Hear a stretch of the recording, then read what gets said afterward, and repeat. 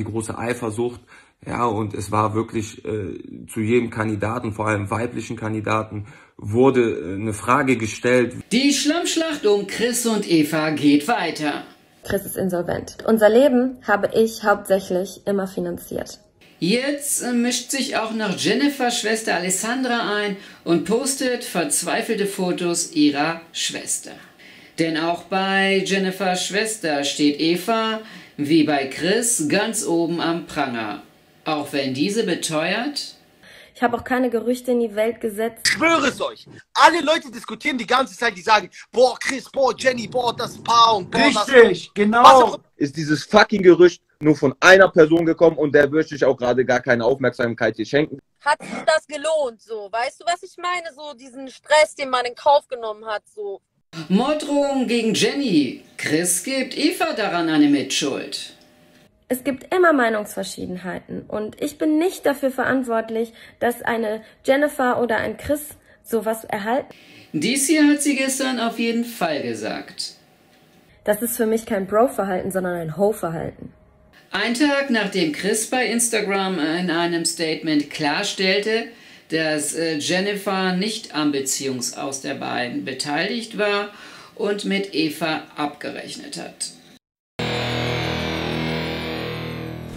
Einen Freund abholen lassen, der mich dann nach Düsseldorf gefahren hat, weil die Situation halt nach dem Telefonat, wo es wirklich war wie bei einem Verhör, also man hat sich gefühlt wie bei einem Verhör und man wusste nicht mehr, alle Worte wurden irgendwie auf die Goldwaage gelegt und es war einfach, ja, man hat sich unter Druck gefühlt, man hat so einen Druck gespürt und man wollte eigentlich nur ehrlich sein, man hat gesagt, ey, da sind so viele Personen, so tolle Menschen, die man kennengelernt hat und man hat einfach so viele Situationen in dem ganzen Format erklärt, wo man einfach sagt, ey, das sind coole Leute, die freuen sich darauf, uns kennenzulernen, dich kennenzulernen, dass wir zusammen mal was unternehmen. Ja, die haben sich alle darauf gefreut, dass bei der Wiedersehensshow ja auch schon mein Sohn geboren ist und dass sie den alle kennenlernen können.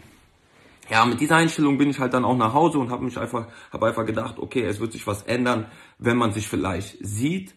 Und ja, dann ging die Tür auf, Eva stand in der Wohnung, hochschwanger. Ich habe gesehen, wie die Kugel, wie der Bauch größer geworden ist. Und es hat sich einfach genau so angefühlt wie vorher auch. Und auf einmal kam wieder dieses Bedrücktsein, wie soll man es erklären,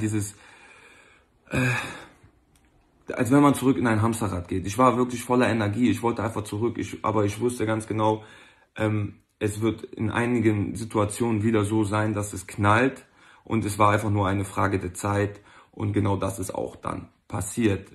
Wir haben uns zusammengesetzt, ich habe ihr alles nochmal erzählt, ich habe erzählt, wer meine Bezugsperson war, was ich Tolles von denen kennenlernen durfte. Hey, ich war mit einer Silvia Wolny in einem Format, die hat 11 Kinder, sehr, sehr viele Tipps bekommen, ja, von einer Jenefer Riili, die selber auch ein Kind hat und mir sehr, sehr viele Tipps gegeben hat. Dann eine Luna, die auch Kinder hat, 2 Stück. So viele Sachen, die man mit denen einfach auch übers Private geredet hat und ich einfach froh bin, auch wirklich nochmal diese Leute kennengelernt zu haben und ja, und das wollte ich halt in meinem weiteren Leben weiterführen. Allerdings hat sich das ganz schnell wieder umgeschwenkt und es wurden Themen aufgebaut wie ja, was wird als nächstes passieren, du musst schnell wieder hier sein, du musst das machen, du musst dies machen und das große Thema war einfach die große Eifersucht, ja, und es war wirklich zu jedem Kandidaten, vor allem weiblichen Kandidaten, wurde eine Frage gestellt, wie warst du zu denen, wie warst du mit denen und ich war auch ehrlich zu diesem Zeitpunkt. Ich schwöre es euch, alle Leute diskutieren die ganze Zeit, die sagen, boah, Chris, boah, Jenny, boah, das Paar und boah, richtig, das... genau. Ist dieses fucking Gerücht nur von einer Person gekommen und der möchte ich auch gerade gar keine Aufmerksamkeit hier schenken. Ja, diese Gerüchte haben schließlich zu Morddrohungen und übelsten Beleidigungen gegen Jenefer geführt.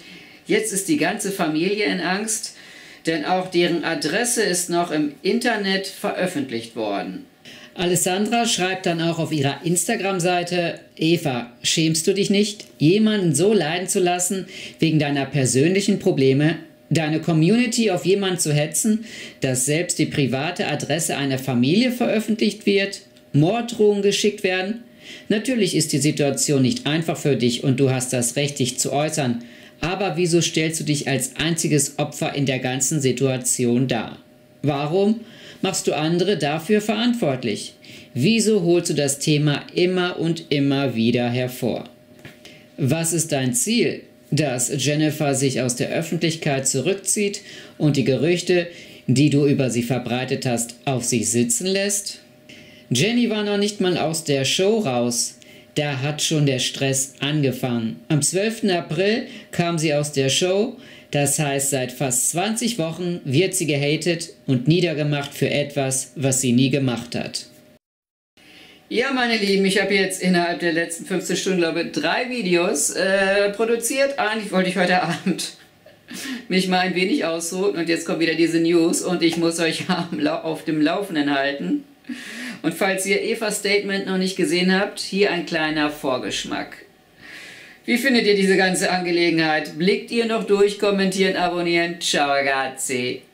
Chris ist insolvent. Unser Leben habe ich hauptsächlich immer finanziert. Ich habe ihm die ganze Zeit ein Dach über den Kopf gegeben. Er hatte psychische Probleme. Das ist für mich kein Bro-Verhalten, sondern ein Ho-Verhalten. Ich habe auch keine Gerüchte in die Welt gesetzt. Ist dieses fucking Gerücht nur von einer Person gekommen und der möchte ich auch gerade gar keine Aufmerksamkeit hier schenken. Sondern ihr habt Augen im Kopf, ihr habt euch euer eigenes Bild gemacht. Und ganz ehrlich, meint ihr, ich bekomme keine Hate-Nachrichten? Natürlich bekomme ich die. Natürlich bekomme ich die. Aber ich muss sie euch nicht kundgeben, ich muss sie euch nicht preisgeben, weil es gibt immer Meinungsverschiedenheiten. Und ich bin nicht dafür verantwortlich, dass eine Jenefer oder ein Chris sowas erhalten. Hat sich das gelohnt, so? Weißt du, was ich meine? So diesen Stress, den man in Kauf genommen hat, so. Morddrohung gegen Jenny. Chris gibt Eva daran eine Mitschuld. Sondern ihr eigenes Verhalten. Und Selbstreflexion sollte jetzt endlich verdammt nochmal passieren. Wie ihr sicher schon mitbekommen habt, hat Chris jetzt ein Video veröffentlicht, in dem er einmal ein Statement losgetreten hat. Anlass war wahrscheinlich diese Hass- und Drohmails, die seine gute Freundin Jenefer bekommen hat. Ein paar Stunden später tritt Eva natürlich ein Statement los.